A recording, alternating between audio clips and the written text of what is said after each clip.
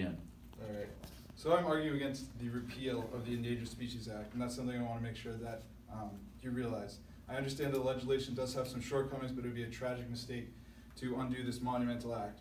Like it has undergone in the past, I believe that we should amend it in one way or another to kind of adjust the treatment of those private landowners. Some quick background info. It was passed in 1973 in order to protect these endangered species from the development, from human development. It has been heralded as the single most important facet of the environmental movement, ensuring that those at-risk species are given the chance to recover. The Act is making use of its power. There are currently over 1,600 species listed, and 3/4 of those have an active recovery plan. The Act is also effective. Over the past 4 decades, only 10 of the listed species have actually become extinct, and 8 of those were believed to already been extinct previous to being listed.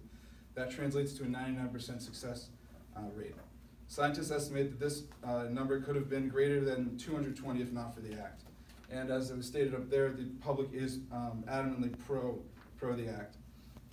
But why should we care? This time period that we currently live in has been called the 6th great extinction, caused essentially entirely by the development of human industries and sprawling societies.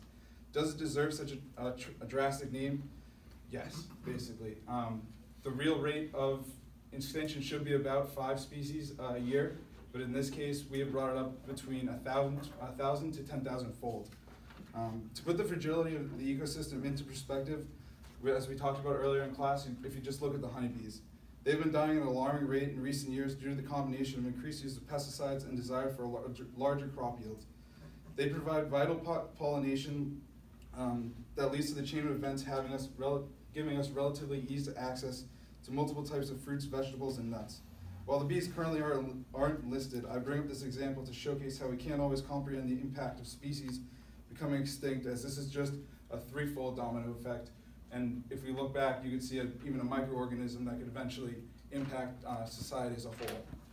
Being able to study animals is also incredibly important when figuring how a species' body adapts to certain adversaries, and then trying to apply that for human use, such as immunities to poisons, or using the application of a bear surviving during hibernation. Finally, I believe, as I'm sure many of you do, that we have a moral obligation to help protect those who cannot protect themselves, especially given the fact that we are the ones causing the damage.